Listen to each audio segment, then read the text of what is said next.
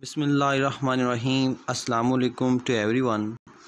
My name is Muhammad Afzal and today we are going to solve second portion of exercise 4.2. Second portion के अंदर हम लोगों ने question number 9 से onward सारे क्वेश्चंस करने हैं।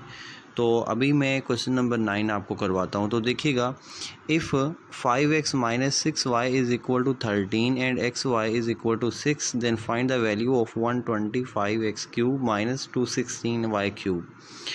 लेकिन जो हमको गिवन है वो डाटा हम मेंशन करते हैं। हम लिखेंगे here we are given that 5x minus 6y is equal to 13, xy is equal to 6, 125x cube minus 216y cube is equal to question mark. Question mark का मतलब है कि हम लोगों ने ये चीज़ फाइंड आउट करनी है। तो हम क्या कहते हैं कि हम लोग गिवन से स्टार्ट करते हैं। हम लोगों को ये टर्म गिवन है तो हम लोग लिखेंगे since we are given this one. हम यहाँ से स्टार्ट कर लेते हैं। हम लोगों ने इसका लेना है दोनों साइड पे क्यूब। हमें कैसे पता चलेगा कि हम लोगों ने क्यूब लेना है? वो हमें जो हम लोगों ने फाइंड आउट करना है वहाँ से पता चलेगा। वहाँ पे x के ऊपर क्यूब है और y के ऊपर भी क्यूब है। इसका मतलब ये हुआ कि यहाँ पे इसमें x और y के ऊपर क्यूब बनाना है। तो x और y के ऊपर क्यूब बनाने के लिए हम लोग दोनों साइड पे क्यूब लेंगे। ठीक है, लिखेंगे ticking cube on both side. Left side पे भी क्यूब आ जाएगा और राइट साइड पे भी क्यूब आ जाएगा। राइट साइड पे जो क्यूब है वो 2197, ये इसका आंसर बनता है। इसको डायरेक्टली कैलकुलेटर से एवेल्यूएट कर लेंगे। अब लेफ़्ट साइड वाला जो है इसको एवेल्यूएट करते हैं क्यूब को। इसको इस तरह से करते हैं कि फ़र्स्ट टर्म का क्यूब फर्स्ट पे आ जाता है और जो सेकेंड टर्म का क्यूब है उसको हम लोग लास्ट पे मेंशन करते हैं। और उसके बाद हम लोगों ने लिखना होता है, यहाँ पे माइनस आया सेंटर में तो -3 फॉर्मूले का आएगा और उसके बाद इन दोनों टर्म्स का प्रोडक्ट आएगा। यहाँ पे प्रोडक्ट आ गया और उसके बाद ये दोनों टर्म्स जो है एज इट लीनियरली आएंगी। अब उसके बाद हम लोगों ने इसका क्यूब ओपन करना है और इसका भी क्यूब ओपन करना है। तो 5 का क्यूब जो है वो 125 क्यूब बनेगा और साथ में x क्यूब जो है एज इट आ जाएगा। और 6 का जो क्यूब होता है वो 216 होता है और साथ में y का क्यूब एज इट आ जाएगा। और इनके साथ सिंबल माइनस का है तो माइनस का एज इट रहेगा। अब उसके बाद हमने क्या करना है कि 3 को 5 से मल्टीप्लाई करना है। जो आंसर आएगा उसको 6 से मल्टीप्लाई करना है तो इनका आंसर 90 बन जाएगा और साथ में जो x और y हैं वो एज इट आ जाएंगे। अब इससे आगे हम लोगों ने क्या करना है कि ये जो राइट साइड पे नंबर था वो एज इट नीचे आ जाएगा। और उसके बाद ज़रा देखिएगा, हम लोगों ने एक्स वाई की जगह पर एक्स वाई की वैल्यू पुट कर देनी है और 5x माइनस 6y की जगह पर इसकी वैल्यू जो हमको गिवन थी 13 वो हम लोग रिप्लेस कर देंगे। उससे एक और काम करेंगे कि ये जो लास्ट पे टर्म लिखी हुई है इसको हम लोग फर्स्ट पे ले आएंगे और जो ये सेंटर में टर्म है इसको हम लास्ट पे ले जाएंगे। साथ में ही वैल्यूज़ पुट कर देंगे। तो ज़रा देखिएगा, x और y का जो प्रोडक्ट है वो हमें गिवन है 6। यहाँ पे x और y के प्रोडक्ट की वैल्यू पुट कर दी और इसकी जगह पर इसकी वैल्यू 13 पुट कर दी। अब इन तीनों वैल्यूज़ को मल्टीप्लाई करेंगे। 90 को 6 से मल्टीप्लाई करेंगे, जो आंसर आएगा उसको 13 से मल्टीप्लाई करेंगे और इनका प्रोडक्ट जो है वो इस साइड पे माइनस हो रहा है, इक्वल के दूसरी साइड पर जाके ये प्लस हो जाएगा। इसको जब उधर ऐड करेंगे 70 20 और उसमें जो पहले नंबर था 2197 ये ऊपर से एज इट नीचे आ रहा था और इन दोनों टर्म्स को हम ऐड कर देंगे और ये वाले दोनों टर्म्स नीचे एज इट आ जाएंगे, ये भी एज इट आ जाएंगी और ये इनका आंसर बन जाएगा 9217। यही इसका आंसर है। अगर आप लोगों ने अभी तक हमारा चैनल सब्सक्राइब नहीं किया तो काइंडली हमारे चैनल को सब्सक्राइब कर लें, साथ में बेल आइकॉन को प्रेस कर लीजिएगा और इस वीडियो को अपने दोस्तों के साथ, अपने क्लास फेलोज़ के साथ शेयर कीजिएगा। शुक्रिया। अभी हम करने लगे हैं क्वेश्चन नंबर 10। क्वेश्चन नंबर 10 की स्टेटमेंट देखेंगे तो if x plus 1 over x is equal to 3 then find the value of x cube plus 1 over x cube. इसकी वैल्यू हम लोगों ने फाइंड आउट करनी है। तो हमने जहाँ से हमें गिवन है वहाँ से स्टार्ट करेंगे। x plus 1 over x is equal to 3 ये हमको गिवन है और हम लोग क्या करेंगे कि इसको साथ ही क्वेश्चन नंबर 1 का नाम दे देंगे क्योंकि इसको हम लोगों ने सेंटर में जाके यूज़ करना होता है। तो उसके आगे देखिएगा, हम लोगों ने इधर जो फाइंड आउट करना है उसमें x के ऊपर क्यूब है तो इसका मतलब ये है कि हम लोगों ने इसके दोनों साइड पे क्यूब लेना है। तो हम लिखेंगे taking cube on both sides. दोनों साइड पे क्यूब ले लें। लेफ़्ट पे भी क्यूब आ जाएगा, राइट पे भी क्यूब आ जाएगा।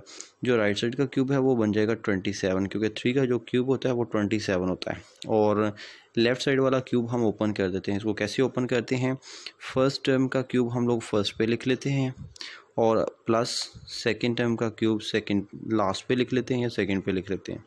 अब उसके बाद हम लोगों ने ये करना होता है कि 3+3 फॉर्मूले का लिखना होता है और इन दोनों टर्म्स का प्रोडक्ट लिखना होता है x मल्टीप्लाई 1/x, और उसके साथ ये दोनों टर्म्स जैसे भी हैं इनको एज इट लीनियरली लिखना होता है।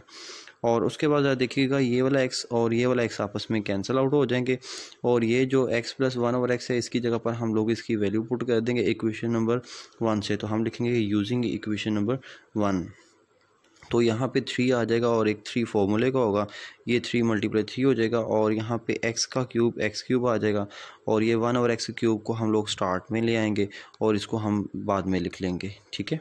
अब उसके बाद देखिएगा जो ये 27 है राइट साइड पे, इसको एज इट नीचे लिख लेते हैं। तो यहाँ पे 3 को 3 से मल्टीप्लाई करते हैं तो ये 9 बनेगा, 9 इस साइड पे ऐड हो रहा है, इक्वल के दूसरी साइड पर जाके ये सब्ट्रैक्ट हो जाएगा, -9 बन जाएगा। तो इस साइड पे जस्ट रह जाएगा x³ + 1/x³, ये नीचे वैसे लिखेंगे। 27 में से 9 निकाल देंगे तो बाकी आएगा 18, ये है इसका आंसर। अभी हम करने लगे हैं क्वेश्चन नंबर 11। क्वेश्चन नंबर 11 की स्टेटमेंट इस तरह से है, if x - 1/x = 7 then find the value of x³ - 1/x³। हम लोगों ने इसकी वैल्यू को फाइंड आउट करना है। तो हमें जो गिवन है वहाँ से स्टार्ट करेंगे जैसे हम लोगों ने पिछला क्वेश्चन किया है। तो हम लोग क्या करेंगे कि यहाँ पर इसको गिवन को लिखेंगे और साथ ही इसको इक्वेशन नंबर 1 का नेम दे देंगे, क्योंकि इसको हम लोग सेंटर में जाके यूज़ करते होते हैं। अब देखिएगा हम लोग लेंगे इसके दोनों साइड पे क्यूब। हमें कैसे पता चलेगा कि हम लोगों ने क्यूब लेना है? तो आप लोग देखेंगे कि ऊपर जो x के ऊपर है, यहाँ पर जो हम लोगों ने फाइंड करना है उसमें x के ऊपर क्यूब है, तो इसका मतलब ये हुआ कि हम लोगों ने इधर x के ऊपर क्यूब लेना है। तो लिखेंगे taking cube on both side, left side पे भी क्यूब आ जाएगा और राइट साइड पे भी क्यूब आ जाएगा। राइट साइड पे 7 का क्यूब जो है वो 343 बन जाएगा और लेफ़्ट साइड पे क्यूब को एवेल्यूएट करेंगे, फर्स्ट नंबर का क्यूब फर्स्ट पे आ जाएगा और सेकंड नंबर का क्यूब लास्ट पे आ जाएगा। और उसके बाद हम लोगों ने लिखना है 3 - 3 फॉर्मूले का फर्स्ट और सेकंड टर्म दोनों को मल्टीप्लाई करके लिखना है और उसके साथ यहाँ पर ये जो टर्म गिवन होती है इसको एज इट लीनियरली लिखना होता है। अब ज़रा फर्दर देखिएगा, ये वाला x और ये वाला x आपस में कैंसिल आउट हो जाएंगे और यहाँ पर x - 1/x की जगह पर इसकी वैल्यू पुट करेंगे जो कि 7 इक्वेशन नंबर 1 में गिवन है। तो साथ में लिखेंगे यूजिंग इक्वेशन नंबर 1। तो उसके साथ देखिएगा ये वाला 3 फॉर्मूले का जो 3 था वो एज इट आ जाएगा और इसकी जगह पर 7 आ जाएगा, x का क्यूब x आ जाएगा और 1/x का क्यूब 1/x³ आ जाएगा, ठीक है। अब यहाँ पर इन दोनों को मल्टीप्लाई करेंगे, आंसर बनेगा 21। वो इस साइड पे माइनस हो रहा है, इक्वल के दूसरी साइड पे जाके ये प्लस हो जाएगा। तो इसको ऐड कर देंगे, जब इन दोनों को ऐड करेंगे तो हमारे पास 364 ये इसका आंसर बन जाएगा, 364। अब जो ये x³ और y³ था ये नीचे एज इट आ जाएंगे दोनों टर्म्स और ये भी दोनों एज इट आ जाएंगे। तो इसका जो एंड पे बुक पे आंसर बनता है वो 364 है, ये इसका आंसर है। अब इसके दो पार्ट्स जो क्वेश्चन नंबर 12 और क्वेश्चन नंबर 13 जो हैं वो इसी तरह के हैं, जस्ट उनमें आप लोगों ने क्यूब का फॉर्मूला अप्लाई करना है और क्यूब का फॉर्मूला अप्लाई करके उसको एवेल्यूएट करना है, वो आप लोग खुद कीजिएगा। अभी हम करने लगे हैं क्वेश्चन नंबर 14। तो क्वेश्चन नंबर 14 देखिएगा हम लोगों ने फैक्टराइज करना है। तो सबसे पहले इसका पार्ट नंबर 1 करते हैं। पार्ट नंबर 1 में सबसे पहले हम लोग इसका फर्स्ट पोर्शन सॉल्व करेंगे जिसमें x³ - y³ है। इस पे हम लोग x³ - y³ का फॉर्मूला अप्लाई करते हैं। इसका फॉर्मूला ये होता है, इन दोनों टर्म्स को एज इट लीनियर लिखते हैं, x - y। उसके बाद क्या करते होते हैं कि जो फर्स्ट टर्म होती है उसका स्क्वायर लिखते हैं और सेकंड टर्म का लास्ट पे स्क्वायर लिखते हैं और सेंटर में इन दोनों का प्रोडक्ट आता है। अगर फर्स्ट ब्रैकेट के अंदर नेगेटिव हो तो यहाँ पर इसका उलट करते होते हैं, प्रोडक्ट के साथ वो प्लस कर देते होते हैं। तो ये basically x - y x³ - y³ का ये वाला फॉर्मूला अप्लाई किया है। उसके बाद जो अगली दो टर्म्स हैं इन दोनों में से नेगेटिव कॉमन ले लेते हैं। जब नेगेटिव कॉमन लेंगे तो x पॉजिटिव का हो जाएगा और y नेगेटिव का हो जाएगा। अब इसके आगे ज़रा देखिएगा, हमारे पास दो टर्म्स बन गई हैं, एक ये वाली टर्म है और एक ये वाली टर्म। इन दोनों टर्म्स में से जो x - y है ये वाला और इधर से x - y ये वाला, ये कॉमन आ जाएंगे, इनको हम कॉमन निकाल लेते हैं। तो यहाँ पर x - y ये कॉमन आ गया और उसके बाद देखिएगा यहाँ से ये बच गया x² plus x Y plus Y square, और यहाँ से -1 बचेगा तो वो -1 एज इट आ जाएगा। तो यहाँ पर जो राउंड ब्रैकेट है वो उसको ख़त्म कर देते हैं और बॉक्स को भी ख़त्म कर देते हैं, ओवरऑल एक राउंड ब्रैकेट लगा लेते हैं। तो ये टर्म नीचे एज इट आ जाएगी, ये सारी टर्म भी एज इट आ जाएगी, और ये साथ में -1 है, ये -1 भी एज इट आ जाएगा। और ये जो अभी नंबर बना है ये वाला, ये है इसका आंसर। अभी देखिएगा पार्ट नंबर 2, क्वेश्चन नंबर 14 का पार्ट नंबर 2 करते हैं। पार्ट नंबर 2 में हम लोगों ने क्यूब का फॉर्मूला अप्लाई करना है, लेकिन उससे पहले हमें इस फर्स्ट टर्म का होल का क्यूब बनाना होगा और सेकंड टर्म भी इसका भी होल का क्यूब बनाना होगा। तो ये होल का क्यूब कैसे बनेगा, 8 होता है 2 का क्यूब, तो हम उसको लिख सकते हैं 2x का क्यूब, क्योंकि x का क्यूब पहले से गिवन है। और इसी तरह से ये जो 27 है, 27 3 का क्यूब होता है और साथ में y क्यूब है, तो हम 1/3y होल का क्यूब लिख सकते हैं। जब इसको एवेल्यूएट करेंगे अगेन हमारे पास यही टर्म बन जाएगी। अब हम लोग एक ये क्यूब है और एक ये क्यूब है, इन पे हम लोग फॉर्मूला अप्लाई कर देते हैं जो यहाँ पे ये वाला किया था। तो ज़रा देखिएगा, 3 जो 2x है इसको a या फिर x फ़र्ज़ कर लीजिएगा, और जो 1/3y है इसको आप लोग y सिंपल y या फिर b कंसिडर कर लें। अब इस पे फॉर्मूला अप्लाई करते हैं, ये आएगा 2x - 1/3y, और उसके बाद हम लोगों ने फर्स्ट टर्म का लिखना है स्केयर, यानी कि फर्स्ट टर्म यहाँ पे है 2x और ये इसका आ जाएगा स्केयर। सेकंड टर्म है 1/3y, इसका आ जाएगा स्केयर। और उसके बाद इन दोनों टर्म्स का प्रोडक्ट आना है, तो सेंटर में इन दोनों का प्रोडक्ट आ जाएगा। और यहाँ पे अगर सिंबल माइनस का है तो यहाँ पे हम लोग सिंबल प्लस का करेंगे, और बाकी दोनों के सिंबल हमेशा प्लस के होते हैं। तो आगे ज़रा देखिएगा, ये टर्म नीचे एज इट आ जाएगी, और 2x का जो स्केयर है वो बन जाएगा 4x का स्केयर। इसी तरह से इन दोनों टर्म्स को मल्टीप्लाई करेंगे तो ये 2x/3y बनेगा। इसी तरह से हम लोग इनको एवेल्यूएट करते हैं, 1/9y² बन जाएगा। तो इस तरह से हमारे पास ये वाला क्वेश्चन कंप्लीट हो जाता है, यही है इसकी फैक्टराइजेशन। इसके बाद हम करने लगे हैं क्वेश्चन नंबर 15। इस एक्सरसाइज का लास्ट और इम्पॉर्टेंट क्वेश्चन है, कहते हैं फाइंड द प्रोडक्ट। हम लोगों ने इनका प्रोडक्ट निकालना है यूजिंग फार्मूलाज, फार्मूले को यूज़ करना है और प्रोडक्ट फाइंड करना है, डायरेक्टली इनको मल्टीप्लाई नहीं करना। तो हम लोगों ने क्यूब का अभी एक फार्मूला पढ़ा था जिसमें फॉर एग्जांपल लिखा हो x - y, और यहाँ पे फर्स्ट टर्म का स्केयर, इस टर्म का स्केयर यहाँ पे बनाना होता है, तो ये आ जाएगा x का स्केयर यहाँ पे आएगा, और फिर एंड पे आता है प्लस y का स्केयर, और उसके बाद सेंटर में इन दोनों टर्म्स का होता है प्रोडक्ट। तो यहाँ पे आएगा x और y, और यहाँ पे अगर सिंबल है माइनस का तो प्रोडक्ट के साथ सिंबल प्लस का लगाते होते हैं। जब इस तरह की टर्म हो तो उसको हम लिख सकते हैं इस फॉर्म में कि ये है x³ - y³। जो सिंबल यहाँ पे होगा वही सिंबल हम लोगों ने यहाँ पे लगाना होता है। तो अभी इसी से रिलेटेड क्वेश्चन है हमारा, वो ज़रा देखिएगा। क्वेश्चन नंबर हम करने लगे हैं 15 का पार्ट नंबर 1। तो ये हमको स्टेटमेंट गिवन है, तो यहाँ पे जो एज ए x टर्म होगी वो x स्केयर है, और जो एज ए y टर्म होगी वो y स्केयर है। तो इन टर्म्स का स्केयर होना चाहिए आगे, इसका x का स्केयर आगे होना चाहिए और y का स्केयर आगे होना चाहिए, और इन दोनों टर्म्स का प्रोडक्ट यहाँ पे होना चाहिए। तो हम सबसे पहले गिवन क्वेश्चन को इस फॉर्म में स्प्लिट करते हैं। तो देखिएगा, स्प्लिट करते हैं, ये x है तो आगे x का स्केयर बनाना है, तो वहाँ पे x⁴ गिवन है, तो हम उसको स्प्लिट कर लेते हैं x स्केयर का स्केयर, ठीक है, ताकि यहाँ पे जो फर्स्ट टर्म है उसका स्केयर कंप्लीट हो जाए। उसके बाद y का स्केयर एंड में बनाना है, तो वहाँ पे हमको गिवन है y⁴, तो उसको स्प्लिट कर लेते हैं y स्केयर का स्केयर। और उसके बाद ज़रा देखें, इन दोनों का प्रोडक्ट चाहिए सेंटर में, तो इन दोनों का प्रोडक्ट हमको सेंटर में क्वेश्चन में गिवन है, तो उसको हम लोग एज इट यहाँ पे नीचे लिख लेंगे।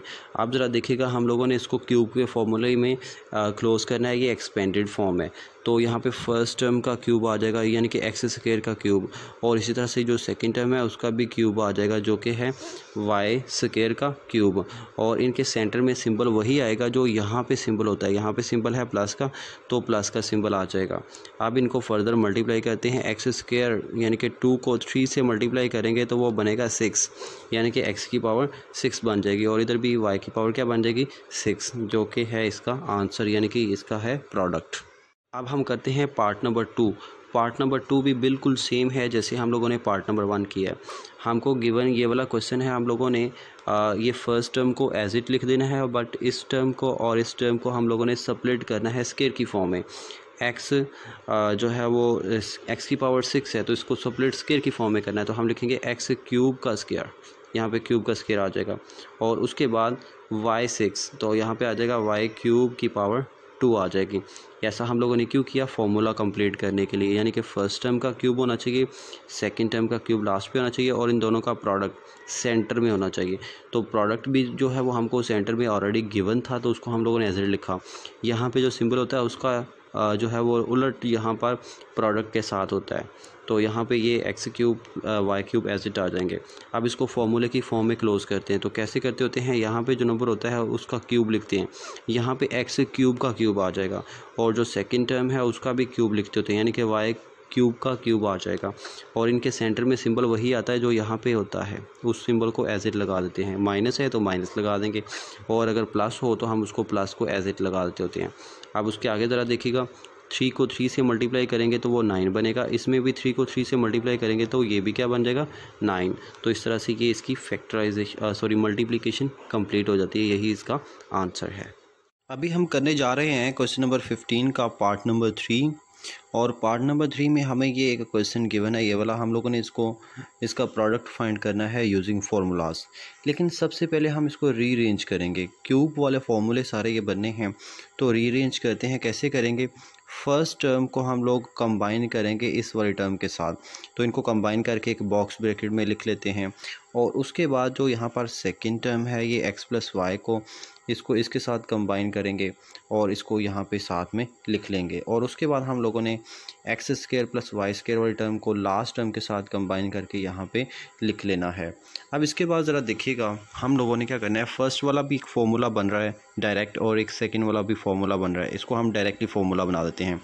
यहाँ पर ज़रा फर्स्ट वाली टर्म देखें, फर्स्ट वाली टर्म में जो यहाँ पर x है वो वहाँ पे x का क्यूब बन जाएगा या एज इट आ जाएगा, और आगे जो y है वो y का क्यूब एज इट आ जाएगा। सेंटर में माइनस है तो वो एज इट माइनस वैसे आ जाएगा। इस तरह से ये x cube minus Y cube का फॉर्मूला बन जाता है। अब ज़रा सेकंड ब्रैकेट को ऑब्जर्व कीजिएगा, बॉक्स ब्रैकेट जो है ये भी फॉर्मूला बन रहा है, x का क्यूब x आ जाएगा, y का क्यूब y आ जाएगा, और सेंटर में प्लस है तो वो प्लस एज इट आ जाएगा। इसके बाद ज़रा थर्ड ब्रैकेट देखें। थर्ड ब्रैकेट को हम लोगों ने सबसे पहले रीअरेंज करना है। रीअरेंज कैसे करना है, ये जो फर्स्ट टर्म है इसको तो हम एज इट लिखेंगे, लेकिन यहाँ पर जो फर्स्ट नंबर है एक्स स्क्वायर, इसका स्क्वायर यहाँ पे होना चाहिए, लेकिन वहाँ पे लिखा हुआ है एक्स की पावर 4, तो उसको हम कर सकते हैं एक्स स्क्वायर का स्क्वायर एज इट। यहाँ पे जो वाई स्क्वायर है इसका एंड पे जाके वाई का स्क्वायर होना चाहिए, वाई के स्क्वायर का स्क्वायर होना चाहिए, तो उसको भी हम सेपरेट कर लेते हैं। सेंटर में इन दोनों का प्रोडक्ट होना चाहिए, तो वो प्रोडक्ट यहाँ पे अवेलेबल है, तो उस प्रोडक्ट को हम लोग एज इट लिख लेंगे।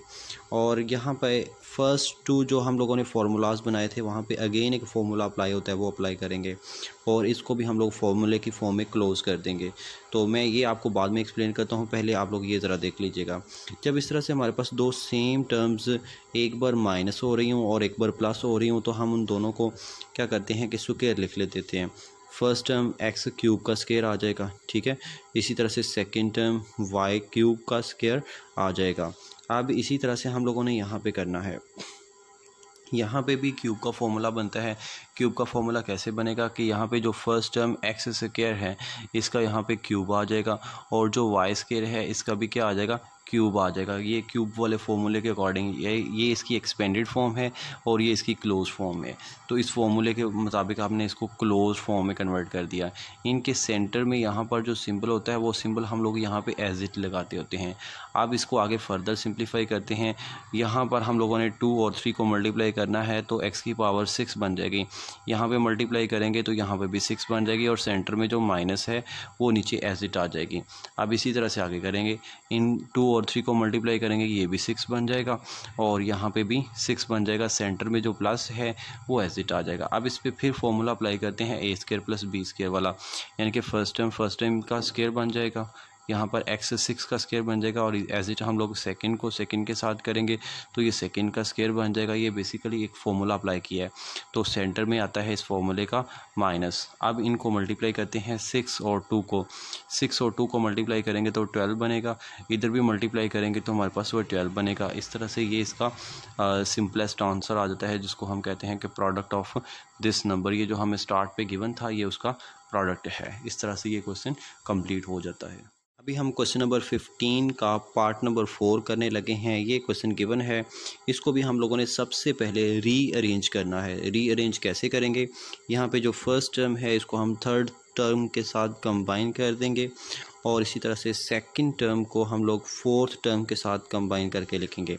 अब हम इसका फॉर्मूला बनाते हैं क्यूब वाला। कैसे बनाएंगे, यहाँ पे जो फर्स्ट टर्म है इसका स्क्वायर आगे होना चाहिए यहाँ पर, तो ये 4x की पावर 4 लिखे हुए, तो हम इसे 2x स्क्वायर का स्क्वायर बनाएंगे। नीचे हम लोगों ने ऐसे किया है और आगे 1 है, 1 का स्क्वायर होना चाहिए फॉर्मूला कंप्लीट करने के लिए, तो 1 का स्क्वायर हम अपने पास से लिख सकते हैं। सेंटर में दोनों टर्म्स, यहाँ पे जो दो टर्म्स हैं उन दोनों का प्रोडक्ट होना चाहिए, तो वो प्रोडक्ट ऑलरेडी है क्योंकि 1 हम अपने पास से मल्टीप्लाई करवा सकते हैं। इसी तरह से हमने नेक्स्ट जो ब्रैकेट है उसमें भी फॉर्मूला कंप्लीट करना है इसमें। तो देखिएगा यहाँ पे जो फर्स्ट टर्म है इसका यहाँ पर स्क्वायर बनना चाहिए, तो ये 4x की पावर 4 को हम स्प्लिट कर लेते हैं। ये टर्म तो एज इट नीचे लिखेंगे, लेकिन इस वाली टर्म को हम स्प्लिट करते हैं तो ये बनेगा 2x स्क्वायर का स्क्वायर, ये ऊपर स्क्वायर आ जाएगा। स्प्लिट किया है हम लोगों ने इसको, और एंड पे जो 1 है 1 का स्क्वायर होना चाहिए, 1 का स्क्वायर हम अपने पास से लगा सकते हैं। सेंटर में इन दोनों टर्म्स का प्रोडक्ट होना चाहिए, तो ये प्रोडक्ट आ गया है। अगर सिंबल यहाँ पे प्लस है तो यहाँ पे आके माइनस होना चाहिए, तो वो माइनस भी अवेलेबल है। अब हम फॉर्मूला क्लोज कर देते हैं। फर्स्ट टर्म का क्यूब आएगा, माइनस एज इट आएगी, सेकंड टर्म का क्यूब आ जाएगा। इसी तरह से हम ये सारी टर्म सॉल्व हो जाती है और इस सारी टर्म को सॉल्व करते हैं तो यहाँ पे जो फर्स्ट टर्म है उसका क्यूब आ जाएगा और यहाँ पे जो सेकंड टर्म है उसका क्यूब आ जाएगा। सेकंड टर्म 1 है, 1 का क्यूब आ जाएगा। अब इसको फर्दर सिंप्लीफाई करते हैं, इसका क्यूब और इसका क्यूब एवेल्यूएट करते हैं। 2 का क्यूब 8 होता है और एक्स स्क्वायर का क्यूब जो है वो x की पावर 6 बन जाएगा और 1 का क्यूब 1 ही होता है, सेंटर में माइनस वैसे ही आ जाएगी। उसके बाद हम लोगों ने इसको एवेल्यूएट करना है 2x स्क्वायर का क्यूब, तो इसका भी बन जाएगा 8x की पावर 6, क्योंकि 2 स्क्वायर का जब क्यूब एवेल्यूएट करते हैं तो वो x की पावर 6 बन जाता है, तो यहाँ पे x की पावर 6 आ जाएगी। 1 का क्यूब 1 आ जाएगा। अब देखिएगा दो सेम टर्म्स एक बार सब्ट्रैक्ट हो रही हैं, एक बार माइनस हो रही हैं, तो इनका स्क्वायर बन जाएगा। फर्स्ट टर्म का स्क्वायर, सेकंड टर्म का स्क्वायर, और सेंटर में माइनस है तो वो माइनस वैसे आ जाएगी। अब आप लोगों को पता होना चाहिए कि 8 का स्क्वायर होता है 64, यहाँ पे 64 आ जाएगा और x की पावर 6 का स्क्वायर जो है वो 12 बन जाएगा, x की पावर 12, और 1 का जो स्क्वायर है वो 1 एज इट आ जाएगा। ये है इसका आंसर, इसकी सिंप्लीफाइड आंसर है ये वाला, इसको इसका प्रोडक्ट भी कहते हैं। इस तरह से ये हमारी एक्सरसाइज कंप्लीट हो गई है और इसके जो रिमेनिंग पार्ट्स हैं वो आप लोगों ने खुद करने हैं। काइंडली आप हमारे इस वीडियो को अपने दोस्तों के साथ शेयर कीजिएगा। शुक्रिया जी, अल्लाह हाफिज़।